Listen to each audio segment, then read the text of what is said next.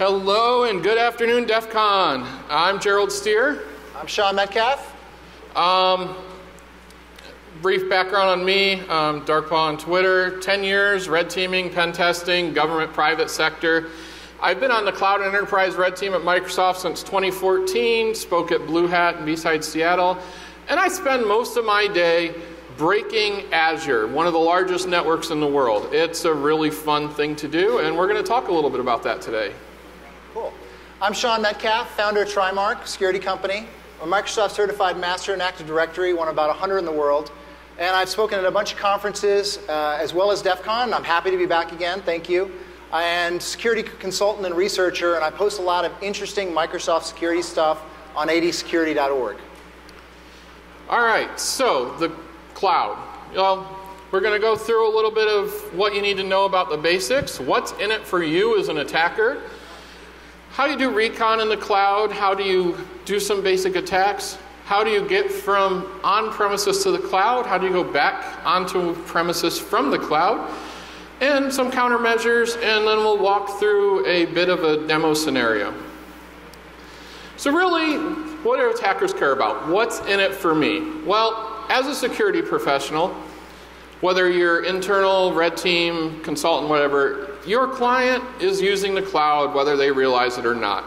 It might just be a third-party application, but they definitely are using it. Many of the traditional techniques we know do not work in this environment. Concepts are similar, but require a new way of thinking for a new environment. Can I go after the client's cloud deployments? Well, we're not lawyers. If you're a professional, you should have some of those, definitely. But the answer is, in general, yes. Scope and access is going to be more limited in a cloud environment because it's somebody else's computer, after all. So you need to take that in mind when you're planning your operations. You need to spell it out in your reporting and how you're dealing with it, and make sure the customer understands. And some providers require an approval process. We're going to walk through some of the large providers and what their requirements are. Azure and AWS both require pre-approval via the account owner for attacking. Google Cloud did not require that based on our research. They all have standard rules. You can only attack your client's assets, only the ones in scope, not going after other customers' things, limited to their ownership. No denial of service, very typical for red teaming and penetration testing experts. Those shouldn't be too much of a surprise. One thing I'd like to call out, the Azure rules of engagement does allow attempts at breaking client isolation with the stipulation that any success is reported to their security team immediately. And there are bounty programs available as well. So even if you're not a professional red team or pen tester, you might want to look into cloud bounties for things like isolation escape, and that can be pretty lucrative as well if you manage to find one. So what do you need to know about the cloud to get started? Well, let's talk about accessibility modifiers. Much like programming, clouds have accessibility modifiers as far as what you can access. Public cloud is what most people think of with AWS, Azure, Rackspace, any of the big public providers which are available to anybody who wants to pony up the money to run their code or run their environments in those. Private clouds are usually internal to a large company or organization where they provide resources to only their internal organizations or partners within an environment that's usually charged by the hour, cross-charge or whatever, but that's pretty typical. And hybrid cloud is really becoming the common pattern nowadays, where large companies will host some components on premises in their data center and then farm out others to public clouds or multiple clouds even for redundancy and uptime purposes. So these are hybrid clouds especially need to be considered by the attacker because these are going to provide you opportunities to pivot back and forth between environments.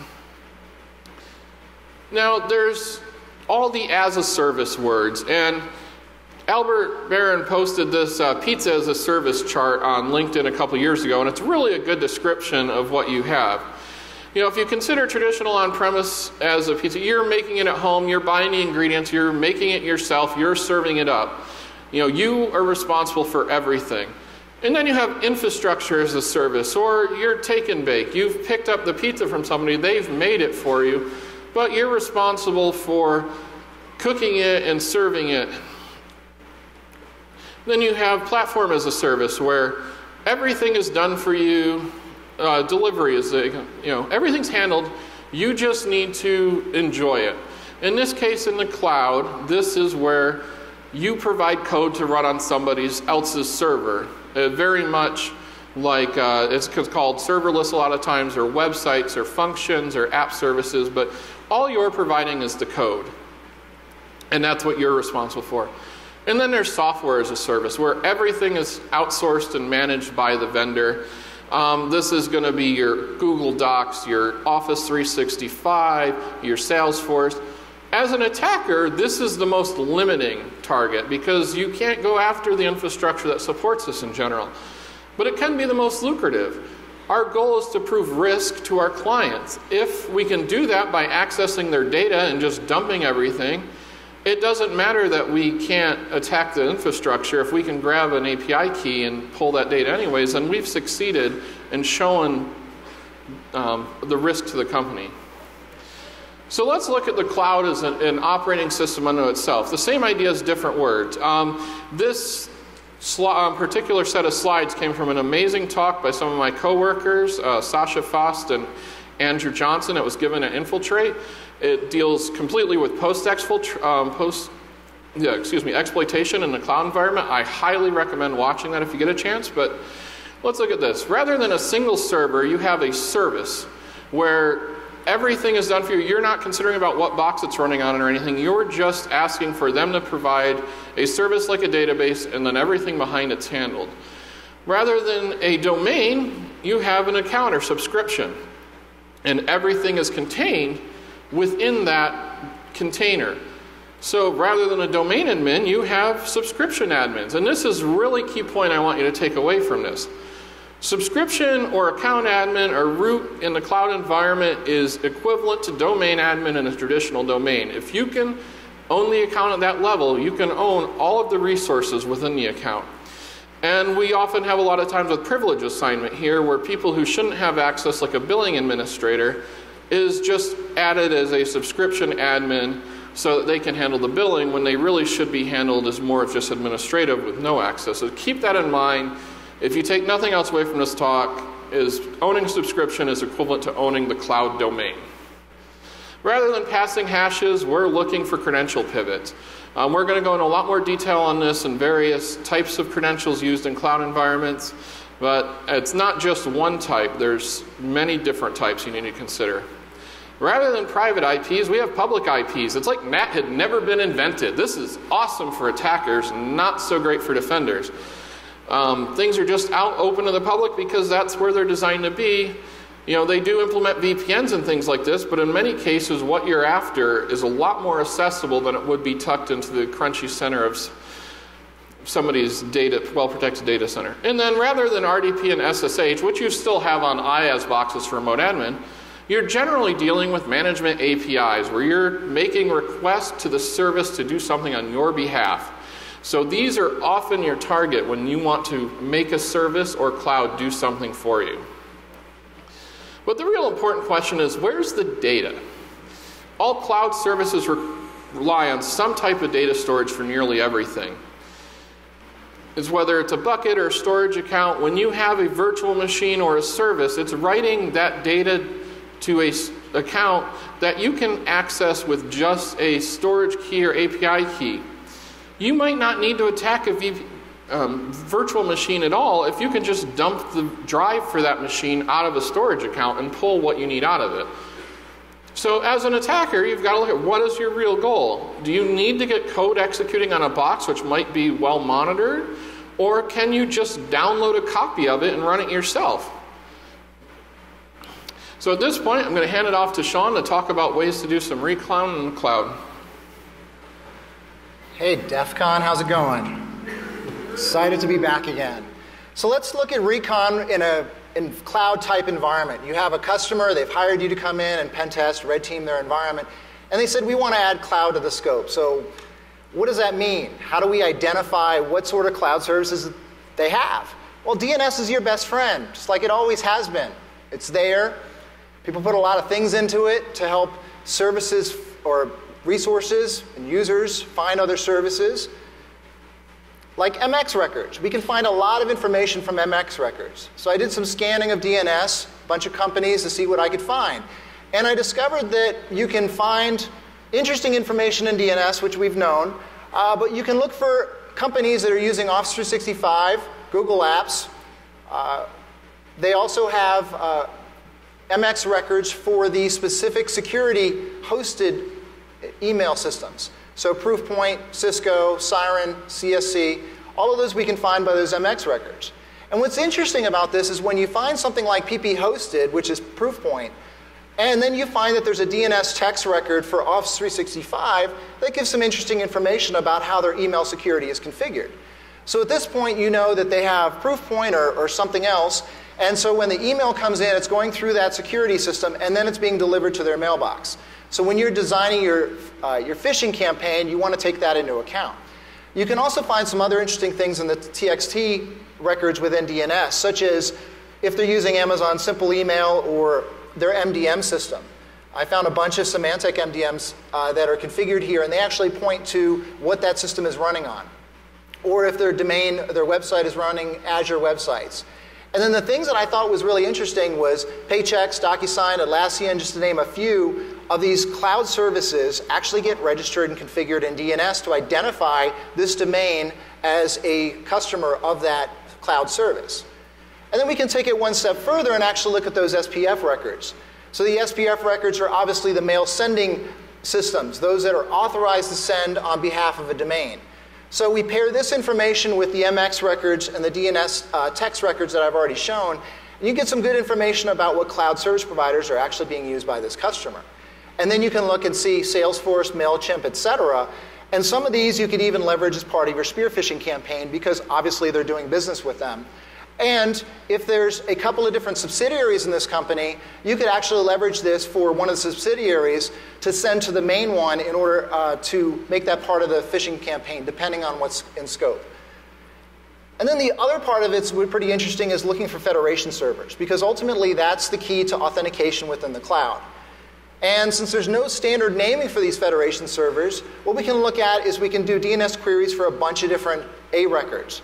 And what I found interesting as part of this scanning is that a number of these actually are registered and are as CNAMEs and then point back to what the federation server actually is. And we can do DNS queries for a number of these, ADFS, et cetera. STS seems to be one of the more legacy configuration for ADFS. And then we can go and look at this web server to see what the configuration is. We can look at the data in the web page. We can look at the headers, which gives us information about what kind of server it's running. So if it's running IIS, it's probably an ADFS server, an ADFS proxy. And we can get some other information out of it as well, such as how long those tokens are good for, and some other things about what domains hook into that. And we can identify if they have Exchange on premises. Well, we can look at that through the MX record, but we can look to see where their auto-discover is if they're using a Microsoft-based email system, which a lot are. And then we can identify the OA server that's there. And we can also identify what version of Exchange OA is running by looking at this copyright banner. It's running, if it's copyright up to 2006, then it's Microsoft Exchange 2007. So how does this tie together? We have cloud, we have federation, we need to combine these things somehow. And ultimately it comes down to the authentication that's leveraged. So we have authentication and authorization just like we've always had. Authentication is identifying and confirming that who you say you actually are. And then the authorization part is that component that says that you should be able to have access, or you're a member of certain groups, or you have certain attributes, and you should be able to access this resource, or potentially access that resource. And ultimately, how that authentication happens depends on the cloud provider and the protocols they support, like OAuth, OpenID, SAML, WS Federation, WS Trust. And so in a federation world, ultimately the user authenticates locally within the on-premises environment, often in Active Directory. They get their Kerberos ticket, and they open up their web browser, and they hit the link to go to that cloud app, or those multiple cloud apps. And what ends up happening is that cloud app bounces them back to their federation system because they don't have a token, or they don't have that cookie with that information that the cloud app needs to actually determine whether or not they should have access and what level of access they should have. So they hit that federation server. The federation server checks their identity, adds the information into that token, such as claims, and makes some assertions about that user. And since that cloud app trusts that token because it's signed by that federation server, that cloud app is going to make the decision as to what that user should have access to. And so I'll talk about ADFS for just a minute here because the Microsoft Active Directory Federation Server is pretty common, pretty widespread in environments that are leveraging Microsoft services like Active Directory, and certainly if they're leveraging Office 365 or Azure. And so the ADFS servers are going to be inside the network joined to the domain. That's key. And there's going to be a proxy server that's going to be out in the DMZ or directly connected to the internet. With earlier versions of ADFS, you're actually looking at an ADFS proxy. With the newer versions, you're looking at like a web application proxy that handles those requests coming in. And so this ADFS server is going to have 3 different types of certificates installed. So the service communication for that initial HTTPS communication into the system, and then some token decrypting and signing certs. Now these last 2 may actually be the same certs. They are often internal certs, whereas the service communication cert is often one from a CA trusted by the internet. And so in ADFS, the organization is going to set up a relying party trust, which is that cloud service and application that they want to actually federate to and have a trust with. And then the claim rules are interesting because organizations can actually lock down how access occurs. So they can say, if we have Office 365, our users have to authenticate from within our network on our domain and are not allowed to go from the internet at large directly into that Office 365 environment. And we can force that through the federation environment. Often don't, but it can be done. So SAML is kind of what ties all this together, and most of the time this is what's used when we're talking about federation, the security assertion markup language. And it's basically just to support this web browser single sign-on. And there's 3 roles. This should be very interesting or very similar to what people are used to when you're going after an Active Directory environment. Right? You have your user, your identity provider, and your service provider. Just like in AD, you have your user, you have your KDC or your domain controller, and you have some service, some Kerberos service running on a server. And so what ends up happening is the user goes to the federation server or the identity provider and proves their identity, gets those claims in that token, and then can access that service provider, just like in Kerberos. And so SAML in this instance is specifying the assertions that are handling between these roles, or what's required in order for that service provider to identify that user and know who they are. So it's providing a broker type service. Now, SAML is authentication method agnostic, so it could be Active Directory, it could be LDAP, it doesn't really matter. But the key to this is these SAML messages are leveraging these certificates, these signatures. The SAML message itself is signed, and there's a number of certificates or signing that occurs inside to ensure the trustedness of the whole system. And so the key points here is that the certificates really matter. Certificates on the federation server matter because those are what are used to sign that token and the components in that token to prove to that service provider that yes, this user is who they say they are, and these are the attributes that they have, these are the claims that they have. Then you can use that to determine whether or not you should give them different types of access. And so like I said, SAML is really what happens a lot on the internal network. And the server that is going to be connected to from the internet is running HTTPS. It has to be available in order for users that are connecting in from the internet in order to use federation and connect to these cloud resources. So here's where it gets interesting. This federation is effectively like a cloud Kerberos. And so just like with the domain controller, where the KRBTGT is the thing that signs all of those Kerberos tickets, on the federation server, those certificates are what sign those tokens that say that these users should have access.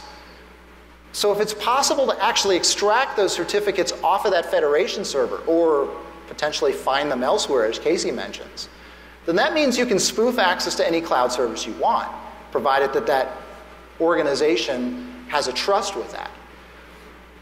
So we're looking at kind of a golden ticket in the cloud environment. So ultimately, by stealing this and using Mimikatz to actually export that certificate on the cloud server, we could get a lot of cloud access. And so when we're talking about on-premise cloud components, we're looking at Active Directory, right? It provides single sign-on for users. They can then connect to the cloud services pretty intuitively, easily, without having to log on again. But what's interesting about this is most of these cloud services provide or require some sort of synchronization from the Active Directory environment into that cloud service. And a lot of times they sync all of the users and all the attributes into that cloud environment. And IT for that organization may not even be aware of this because it just requires a regular user account. And so a lot of times many organizations don't even know all the cloud services that are actually in their environment. So let's look at Azure AD Connect, which is used as a sync tool in order to synchronize those user accounts and groups and et cetera into Azure. And what's interesting, and what I want to call out here, is that a lot of organizations click the easy button. They click Express Permissions, which just runs through and sets everything in AD for them. Well, part of this is there's a component here I want to call out called Replicate Directory Changes and Replicate Directory Changes All. Does anyone know what that's for or how that could be used for an attack? DC sync, right? Those are the rights that are required in order to do DC sync. So that means the Azure AD Connect service account actually has these rights if they've hit express permissions, even if that organization is not using password sync feature. The password sync feature is where that password hash is hashed again and then sent up to the Azure AD environment. And that way users can actually log in without going through the on-premise environment. Now, if they've clicked the custom permissions button, then they can go through and select these individually. But even if they're maybe thinking about this password sync, they might have these rights that are configured. So as you're operating in an AD environment where they're looking at using Azure or Office 365, you might notice that there's an Azure AD account that actually has these very high-level rights. And so when we're talking about cloud stuff, we're still talking about PowerShell. All of the major cloud providers have their own PowerShell modules. And they're really useful for administrators, probably for other things. Well, once we have an account that we can leverage, because remember those accounts inside that organization typically have cloud access, cloud permissions. We can get information about that company as configured. Here I'm using Office 365 as an example and using that O365 PowerShell module. We get information about how they're configured, what the directory synchronization information is, if they're actually doing password synchronization. So if you find that their account actually has those replicate directory changes rights, but this is not set, then you can let them know that, hey, you're over-permissioning this account. We can get those Office 365 roles.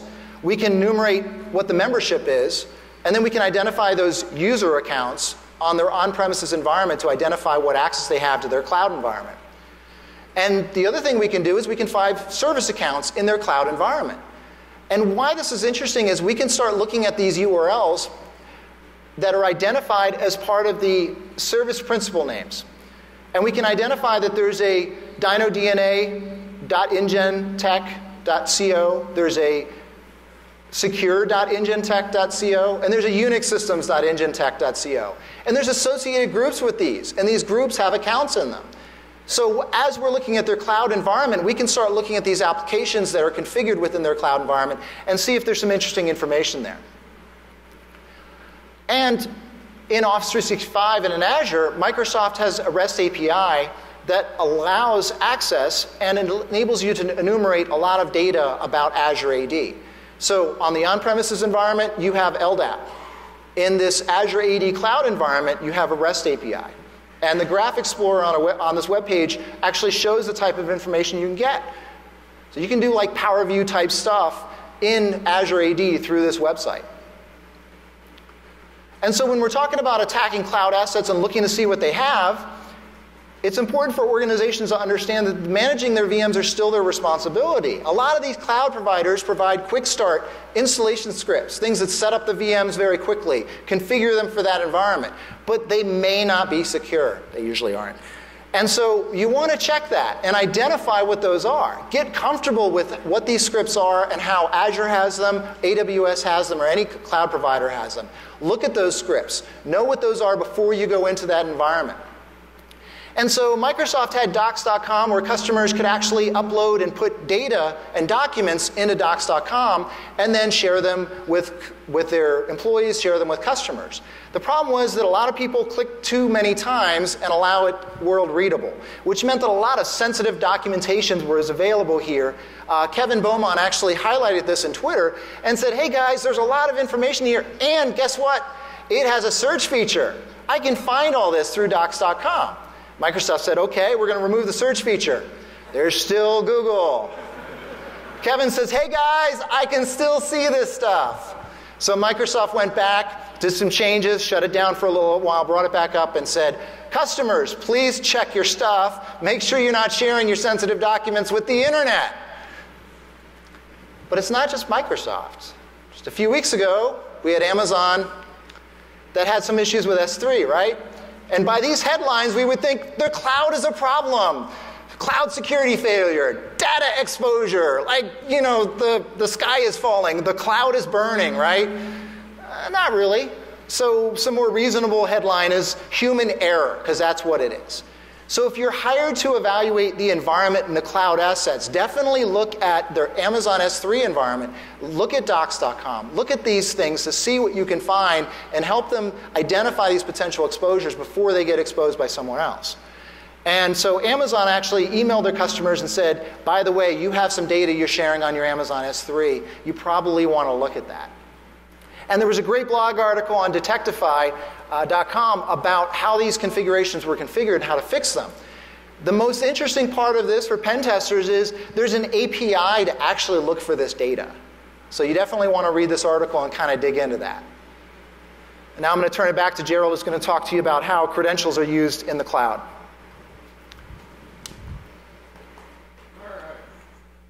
So, we all know how to hack domains and grab hashes and get the KRBTGT. All right, I turned my mic off. So we have hashes. Nope. We have our. Yeah, there we are. Haha.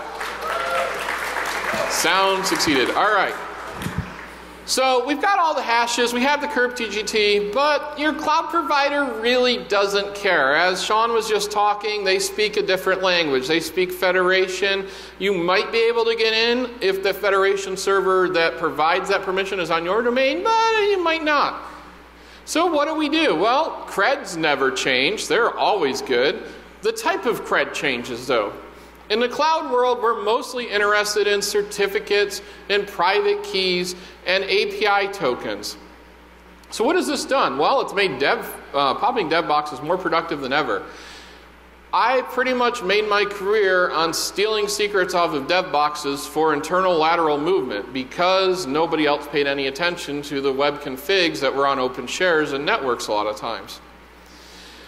Well, now we have all kinds of things. We have private certificates, which might be checked in the repos, and we have these API keys. There's even more of these secrets. And you do know Mimikatz can export certificates, right? The non-exportable flag in Windows is more of a recommendation than a requirement, and it's pretty easy to bypass that. If there's any of my Windows colleagues in the audience, I would really like to see this move to the CredGuard secure boundary at some point so people stop exporting non-exportable certificates. And what is old is new again. Password spraying. Hey, this is like, for us old people, it's almost like being back in the war dialing days of trying a few passwords and moving on. I mentioned earlier, everything's on the public network now. We can do a little bit of spraying across their accounts and come back. And it's APIs, so this is really easy to do. You write a for loop, call the API. There's some tools in the references that do this as well. We don't have personal experience with those. Feel free to look it up. But this is a really good example of taking techniques you already know and reapplying them to new environments. DevOps, I mentioned, they probably have what you're looking for. If you are not pillaging the internal source repos and the shares on developers' workstations, you're doing a pretty poor job as a red teamer and pen tester because they are usually loaded with juicy secrets. Or maybe they just checked them in the public Git, as Sean showed earlier. That's not really good either. And how are the deployments done? Well, most cloud services are done through a continuous integration model where everything just gets packaged up and published out constantly every time someone checks in a change. Well, if I'm on the developer's box, can I just ride along on that check-in and get myself into production without ever even compromising the secret? It's another way you can trade in network access for access somewhere else. As I mentioned, keys are everywhere, leaks into GitHub. have been super common. People leave their access keys on their desktops. Download folders are a great place to dump dev boxes. And then what do we do with all this, though? Well, what's our access?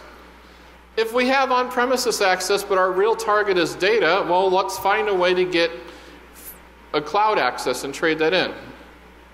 Very similar, you have cloud assets that need to talk to things on premises. Well, there's probably a data path you can follow. This is one of the key things to being a good attacker, is identifying all the possible data paths. And ask yourself, how is this system communicating? Because that is often going to tell you where you need to go to achieve your objective. And really, is there shared authentication methods? People still love sharing passwords. If you have an account that provides cloud access, you've got their hash and you can crack their hash, and who knows, they might have just reused the same account for a live ID or an Amazon account that they're using to manage their entire company's domain. That's something worth trying, and it works more often than it should. But in the end of the day, we are here to provide value and service to the people that hired us to attack their stuff. I love my job, it's fun, but really my ultimate goal is making sure things are more secure. So what do we do about all this? First, and I think most important when it comes to cloud environments, is properly managing credentials and secrets. Most of the big clouds all provide some type of automated credential store. And if your clients and you're not using these, you need to learn how, because this is one of the best ways to handle it. There are so many different credentials in the cloud. Make it easy for people to do the right thing. MFA is huge, because a lot of times your cloud identity is the same as identity for another account. Make it mandatory, and for things like SPNs that can't have MFA, make sure that they have as little access as possible and that you monitor it as much as possible for any deviation. Reviewing permissions, as Sean mentioned, a lot of stuff gets made public that's never meant to be. That's a really big issue. Check your VPN access, because things being open on the network has become the default again, open to the internet. But that's not necessarily a good thing, and a lot of times you can just ask, does it really need to be open? And the answer is no, and these providers provide ways to limit this, but it's just not used a lot of times. Least privilege and least access, still your best friend. All the clouds provide methods for managing these permissions, which Sean will cover a little bit in a moment. And the idea of even like a secure admin workstation for your domain controllers and your privileged access. Just the same for your cloud admins. As I mentioned, they are functionally equivalent to domain admin in the cloud. So they need to have the same sort of protections. If they're logging into their cloud account with the same account they check their email with, they're just a fish away from your entire cloud environment being under somebody else's control. And credential management is absolutely key, because there's so many of them, and you have to keep track of them, you have to roll them, you have to be able to do this in an automated way. This is a huge opportunity for attackers, and it's not so great on defenders, because a lot of times they aren't necessarily easy to handle, even if you know they've been exposed. So when it comes to federation, there's a few things that are important to do. We want to make sure that federation servers are protected at the same level as domain controllers. That proxy server is important to prevent that communication from coming in from the outside. Auditing that cloud authentication, getting that logging to make sure that that environment, that this info security team actually knows what sort of authentication is occurring. And so if there's something that looks weird, they know what that is.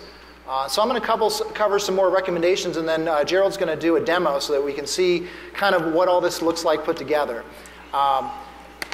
And multi-factor authentication is important, certainly for these admin accounts. So anyone that manages those federation servers probably should have MFA configured.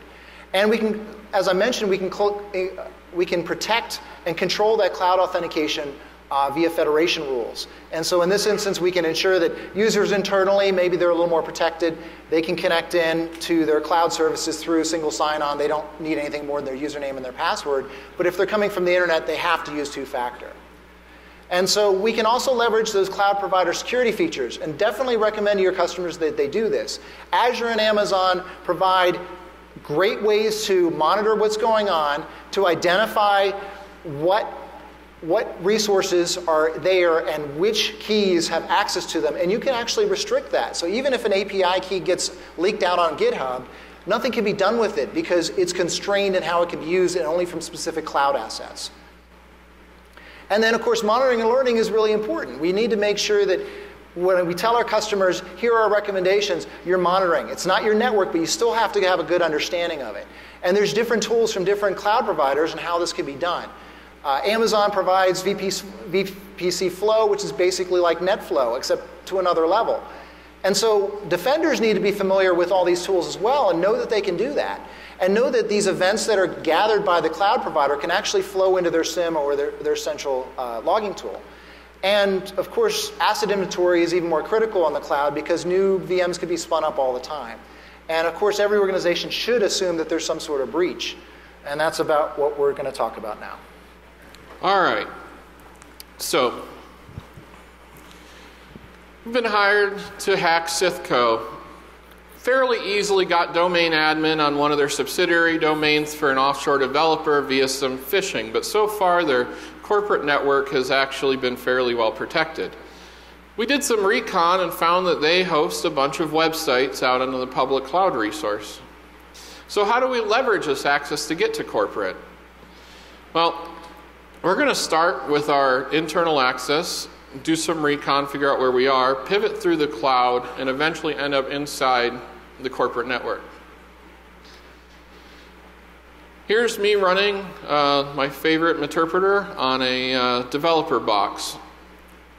First thing I'm going to do is pillage their downloads directories, because when you go to a website and ask to download your keys or your publish settings file, which is basically a self-contained all-in-one Pwn Azure file because it has your private certificate in it, they just dump them into their downloads folder and usually forget they're there afterwards. So let's go ahead and try that. Root key is the AWS very similar version. It's an API key that gives full access, and it comes in a nice handy plain text file. So yeah, these problems are not cloud specific. They occur across all clouds. Well, here's the publishing settings. I'm using a really handy third-party tool called Azure Management Studio to make this easy to visualize. Normally, I'd just be doing this all through the API. But, oh no, this publish settings file is out of date. I no longer have access. But it's not a loss. They might have changed the certificate there, but I gained a piece of information I'll need later, which is a subscription ID, which does not change. So we're still on the developer box. Let's see how they're communicating to Azure. Let's dump their certificate store. Well, they have a couple of Windows Azure Tools encryptions. Those are generated by Visual Studio. There's something called Azure Automation, which sounds pretty interesting. They'll usually have common tools depending on what chain was used to make it, like Windows Azure Tools is a super common one. And like I said, learning these for your cloud environment and what they look like is super important. So I'm going to elevate to system, go ahead and patch the crypto API so I can bypass that annoying no export flag. And then I'm going to dump the certificate. Here's a quick example of, in this case, I got the public key, and then immediately following I got the private key. If I hadn't done the patch step first, I would have only gotten the public key because that is a non-exportable certificate, which, like I said, is more of a suggestion. So then I can take that certificate, convert the base64 into a PFX file, and go back to Azure Management Studio. I got the subscription ID out of the publish settings file, which was no longer valid. I now have a certificate on the box that may or may not work, but if it's a current certificate on the developer's box, there's a good chance it probably does. Let's go ahead and successfully authenticate to Azure and see they're running a couple of system services. SithWeb looks really interesting. Let's take a look at this VM. As I mentioned before, a lot of times we don't need to compromise the VM to achieve what we want to achieve. Let's start with the storage. This VM's running. I don't want to interrupt things which might get detected, so I'm just going to take a snapshot of the disk, download it to my local hard drive, and start pillaging it like I normally would. If you're familiar with .NET apps at all, web config is your favorite friend. I'm going to pull this down and start looking for some interesting stuff. In this case, it has access to a SQL server as SA in a private network space, which indicates there's probably a VPN involved somewhere. It could just as easily be to a public IP, but a lot of times this one was at least partially set up correctly. They put a VPN in place so they didn't expose their SQL server to the public, but it is exposed to their cloud server.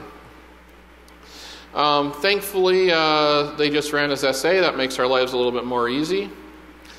So at this point, we probably need to get code running on this box to access this VPN. A lot of bigger companies have direct VPN access to their cloud assets through a direct switch where they set up a permanent link to their cloud environment. If I want to get code running on this box and I have subscription level access, which I said is basically equivalent to domain, I can hit up MSDN real quick and see there's an API for resetting the password on any VM I want. Well, that's great. There's a good chance this will get caught if the monitoring team's doing the job, but if this was set up by some DevOps team that didn't consult their developer or defenders, there's a good chance nothing on the VM's being monitored. And that's really important to consider, is that is what needs to be fixed in the cloud world, is taking these into account. So I'll go ahead, enable RDP on that box, log in, and here's just a, I would normally have gone in through, launched some interpreter through remote shell, but I just want to show real quick. I now have direct access to the corporate SQL server via the VPN link from this VM, which we compromised from a domain that was completely untrusted by pivoting through their cloud assets. And this is going to be a fairly common practice in the future. It's a good example of a hybrid cloud environment where they're sharing data back and forth, and it absolutely needs to be considered going forward. And I'm just about out of time, so what I want to say is there is going to be a lovely narrated video up on adsecurity.org following the presentation of the entire end-to-end attack chain. I hope you'll enjoy that. It would have been boring just sitting here watching it in the talk rather than us giving you advice. So, So just to summarize what Gerald showed, is we had a subsidiary that was completely separate in their own Active Directory environment, and they did development for this cloud environment. Gerald compromised that developer box, pivoted to the cloud, got onto one of the cloud assets, saw that that web server actually had credentials for the corporate SQL server inside their corporate network, pivoted from that subsidiary untrusted environment through the cloud into the corporation, and now has moved into that corporation and continues to move and plunder. So great job, Gerald. Thank you all very much. Thank you all. Appreciate it.